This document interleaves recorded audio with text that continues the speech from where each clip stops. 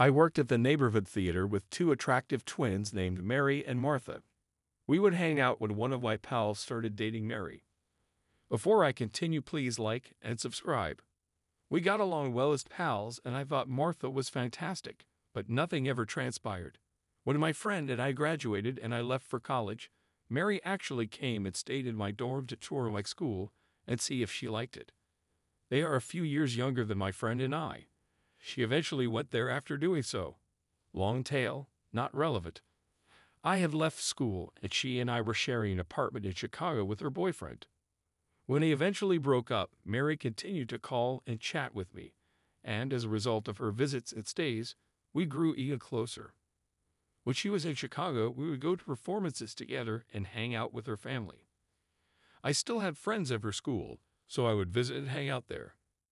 We returned to her car, got inside, looked at one another, and kissed one chilly winter night after a performance during which we grew more and more intimate.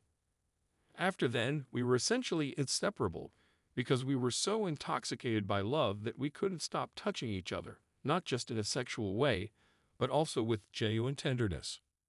Neither of us had ever been so deeply in love with someone who was so deeply in love with them, in my opinion. 3 months later, we discovered we were expecting, and despite the fact that we were both quite ill with anxiety and fear, we never felt less in love with one another or ever questioned our relationship.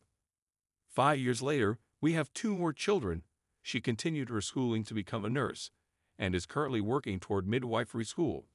I've had a very successful career, and now that we can afford it, I am finishing my study in a field I'm passionate about. Since we are settled and constantly busy, we don't have a lot of time to spend together. When we do get away and are by ourselves, we still feel the same level of deep love and adoration that has been present from our first kiss. She is everything to me, my closest friend, confidant, and the one who actually understands me the best.